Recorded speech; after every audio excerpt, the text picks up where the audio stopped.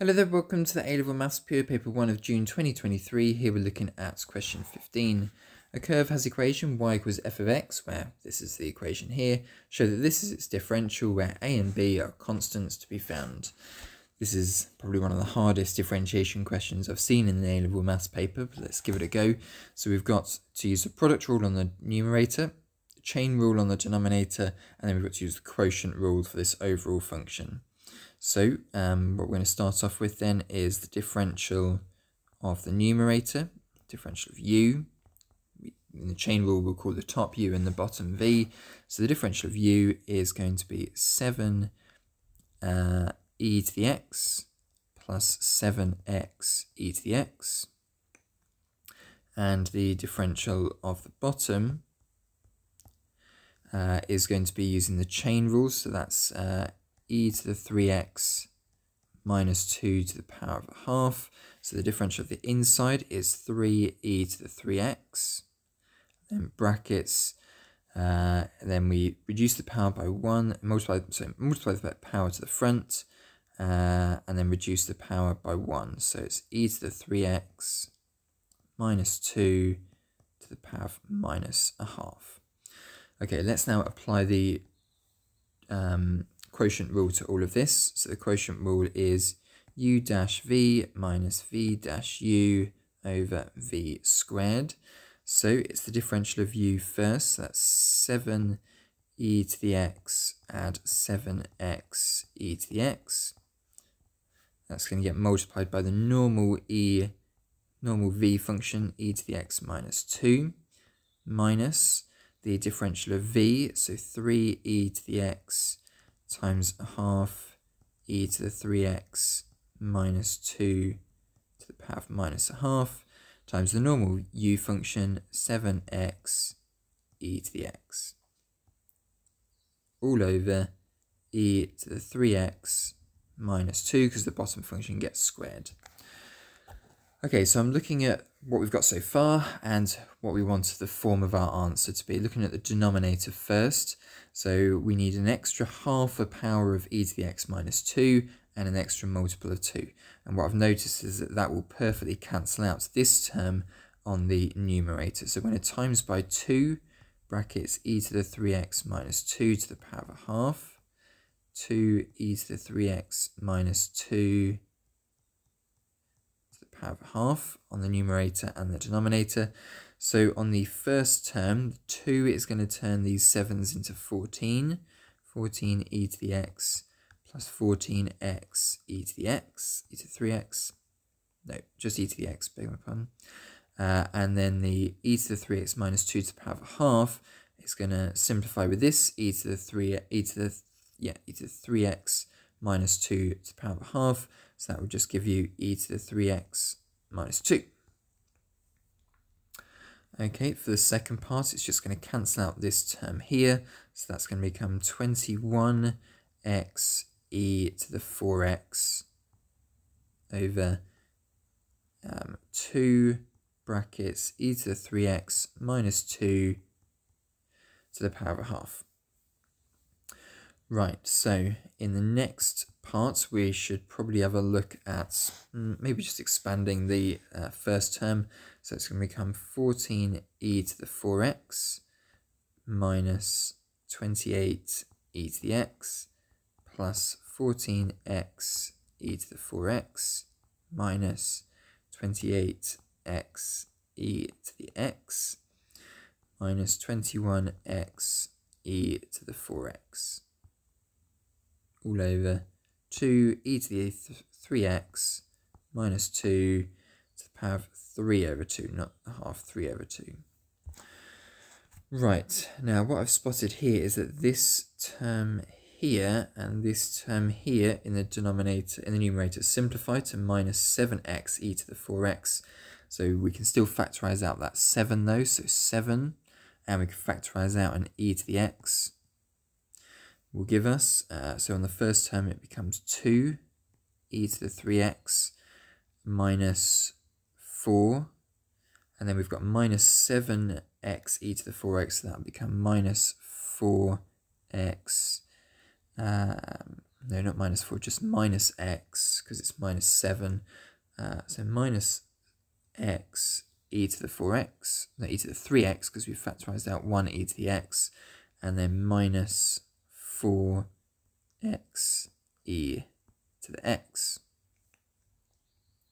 We've factorised out the e to the x, though, haven't we? So that can cancel. Okay, and then that's all over 2 e to the 3x minus 2 to the power of 3 over 2. Right, on to the next part then. So it's now 7 e to the x, and now inside these brackets we've got to factorise out e to the 3x from two of the terms, from this term here and from this term here. So that gives us the 2 minus x, great. And then it's minus 4 minus 4x over 2 e to the 3x minus 2 to the power of 3 over 2, which is exactly what they want us to prove it equal to. A is minus 4, B is minus 4. Wow, that was a hard differentiation question. Okay, let's move on to part B then. Show that the x-coordinate of the turning points of the curve are solutions of this equation. So let's remind ourselves of what the differential was. So let's just, I've got it, a piece of paper here. So it was 7 e to the x, brackets, e to the 3x, 2 minus x, minus 4x minus 4, all over 2 brackets e to the 3x minus 2 to the power of 3 over 2. Now, if we want turning points, this is when the differential is equal to 0. So I'll just delete that side and put an equals 0 on the other side, because stationary points is when dy by dx equals 0. So what we now need to do is we now need to solve an equation where this equals 0. Now, whenever any fraction equals 0, it's always the numerator that equals 0. We know that we can divide through by 7 and we can divide through by e to the x, because those terms are never 0. So it's just now e to the 3x, brackets 2 minus x, minus 4x minus 4, that needs to equal 0. Expand the brackets on these two terms on the left, so 2e to the 3x minus x e to the 3x, minus 4x minus 4 equals 0. We need to factorise out x at some point, so these two terms here and here are going to get moved to the other side. 2e to the 3x minus 4 equals x e to the 3x, add 4x. Let's factorise the right hand side, so you get e to the 3x plus 4, 2e to the 3x minus 4 on the left, and divide by your bracket, so you get x equals 2e to the 3x minus 4 over e to the 3x plus 4. Right, and there we are, that's the answer to part B. Let's now move on to part C. The equation x equals 2e to the 3x minus 4 over e to the 3x plus 4 has two positive roots, alpha and beta, where beta is bigger than alpha. A student uses the iteration formula of this equation here in an attempt to find an approximation for alpha and beta. Diagram 1 shows a plot of the curve of equation y equals this equation and part of the line of y equals x. Using diagram 1 on page 42 of the booklet. Draw a staircase diagram to show the iteration formula when x equals 1 can be used to find an approximation for beta. So what happens when you substitute x equals 1 into this formula is it goes up to your equation, then whatever value you find, it gets plugged into the y equals x equation. So you go along to here, up, across, and it's a classic staircase diagram. So that's what it's looking for in your answer to part C. Moving on to part D, use the iteration formula x1 equals 1 to find to 3 decimal places the value of x2. Okay, so I need to remind myself of what that formula was. So it's 2e to the 3x minus 4 over e to the 3x add 4. So now if we substitute in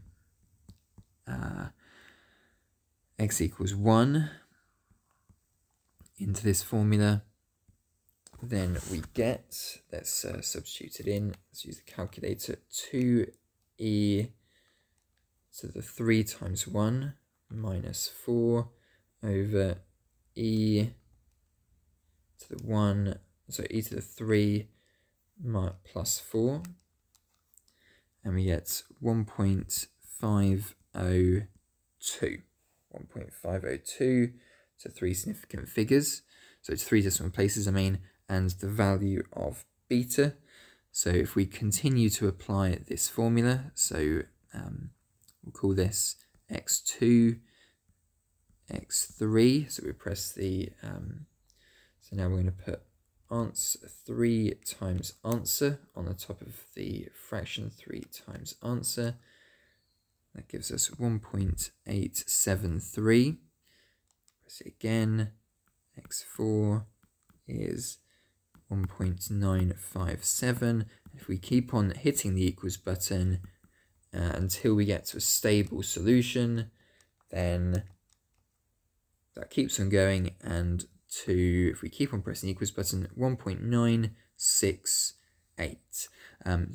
Just to show you what's on my calculator screen at the moment, it was 2e to the 3 answer button minus 4 over e to the 3 answer button plus 4.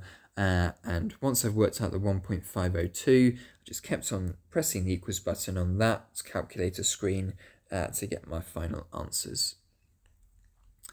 Part E, using a suitable interval and a suitable function that should be stated, show that alpha equals 0.432 to 3 decimal places. So this is the other solution to this equation here. So at the moment, this equation was x equals 2e to the 3x minus 4 over e to the 3x plus 4. But generally what you do when you're trying to prove a solution to 3 significant figures is you want a function that will equal 0. So actually what I'm going to do is the function that I'm going to use is going to subtract x onto the other side. So 2e to the 3x minus 4 over e to the 3x plus 4 minus x. Okay, so from here, I'm now going to substitute in the upper bound and the lower bound of this 0.432 to 3 decimal places. That's 0.4315. That's the lower bound of that number. And when I substitute that in to the equation, I'm just going to do that 0.4315 and 0.4315, but then we've got to minus 0.4315 on the side. We get a negative answer, minus 0.000297, and then when we substitute in the upper bound 4325, we get, I'm just changing my calculator screen to put a 2 there instead of a 1. Bear with me, everyone. So what function am I using at the moment? I'm using this function here, substituting in these two values. And that gives me 0.000948 to 3 significant figures. Right, so now that we've proved that there's a change of sign and the f of x function is continuous, so we're going to write this down as there is a change of sign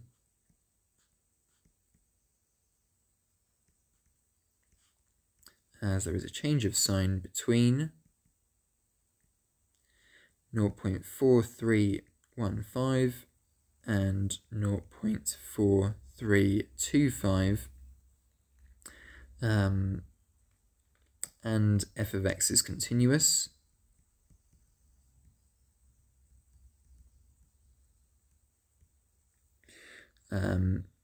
There is a solution to this equation which is 0.432 to 3 decimal places. Wow, that was a big final question there for this paper 1 of June 2023. So there we are, that's the answer for question 15 with a total of 13 marks. Very well done if you followed all of that, and don't worry if you need to replay that video a little bit more, or even if you're really not understanding it, take it to your teacher and let them enjoy this problem as well. Thanks very much for watching, and I'll see you in Pure Paper 2.